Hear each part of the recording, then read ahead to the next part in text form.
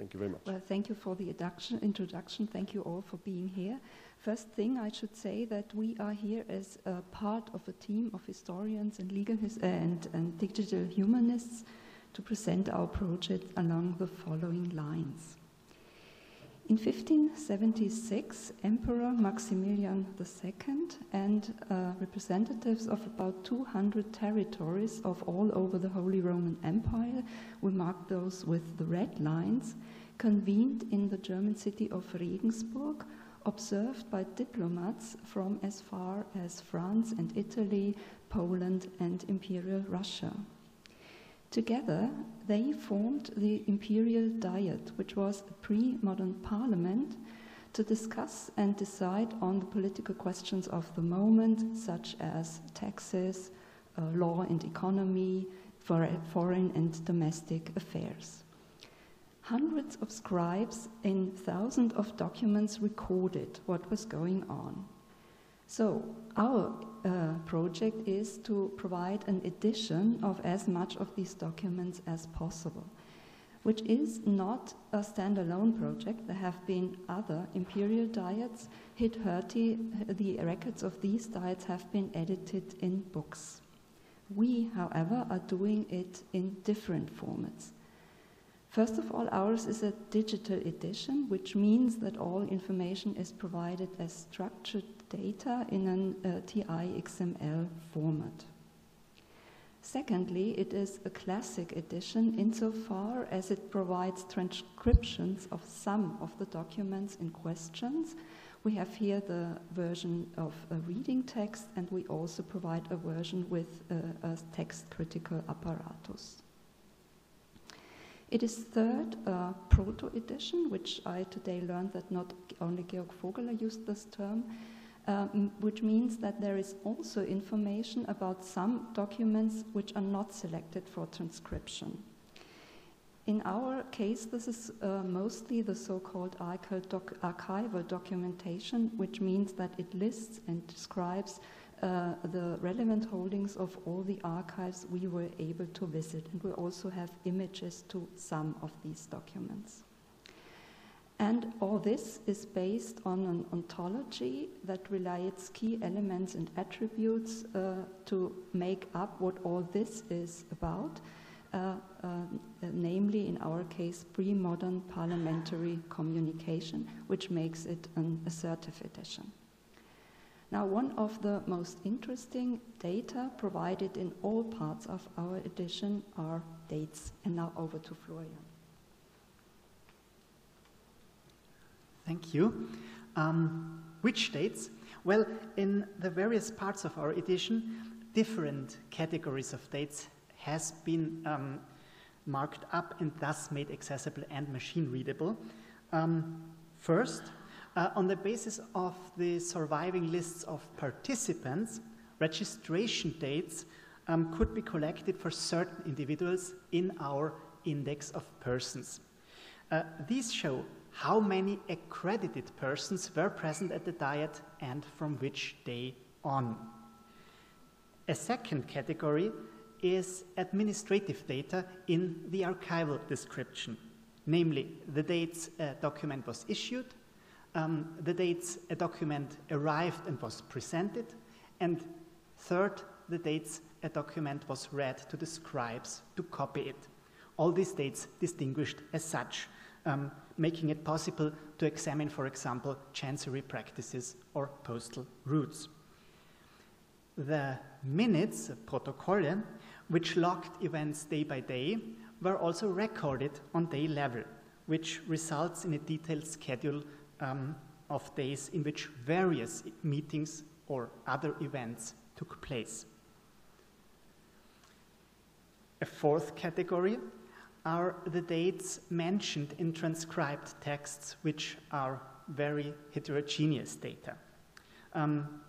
Besides the date of the respective day entry, we have the mentions of previous or subsequent meetings or even of earlier imperial assemblies, which indicate the actor's knowledge or the institutional memory. However, we face problems like all projects that work with historical data and especially very heterogeneous data, which is based on the surviving records and an editorial selection of these heterogeneous sources, for example, minutes, but not only minutes. For example, these minutes document the exact same day, not only document the exact same days, and not only in the same intensity. And they do not only document official meetings, but also unofficial ones. It is precisely because of that we cannot conclude from the days logged that official meetings were held, that we have in addition manually compiled a list of meetings, official and unofficial ones, which thus indicate different types of meetings and their frequency, and can be compared and contrasted to the logged days in total and other mentions of these dates. Roman will show us how.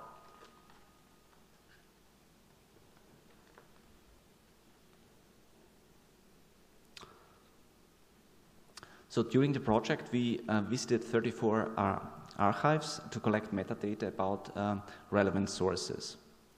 This resulted in an archival documentation of about 10,000 documents.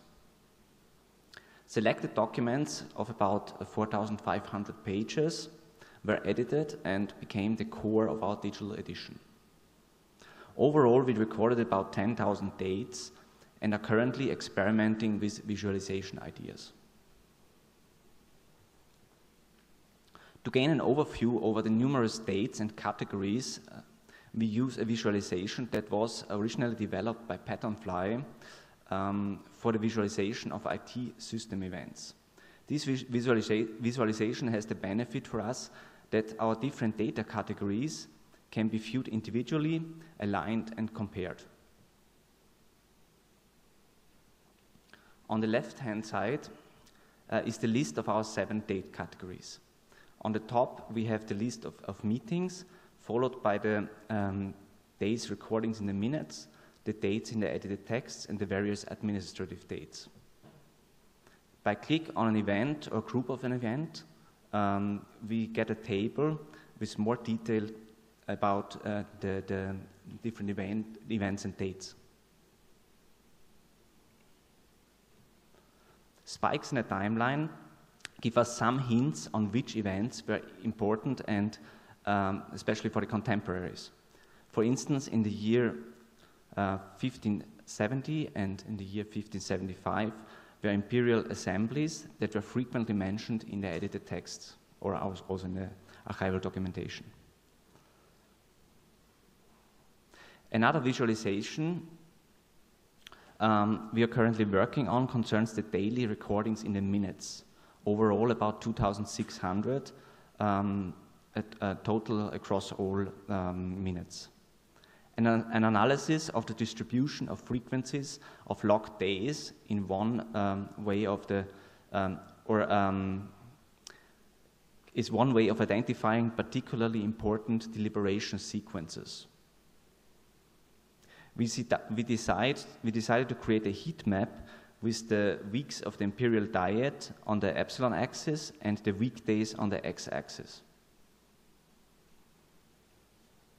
Besides showing obvious important information, for instance that with the start of the Imperial Diet on the 25th of June, also the amount of recordings in the minutes increased. The visualization also shows patterns that we did not expect. For example, the few recordings of meetings on Thursdays. To conclude, the edition of the Imperial Diet records of 1576 is the first digital edition of Imperial Diet records, and several innovations were introduced. For example, new is the archival documentation that we mentioned, which makes more data available for research. This makes it necessary to find tools to analyze the available data.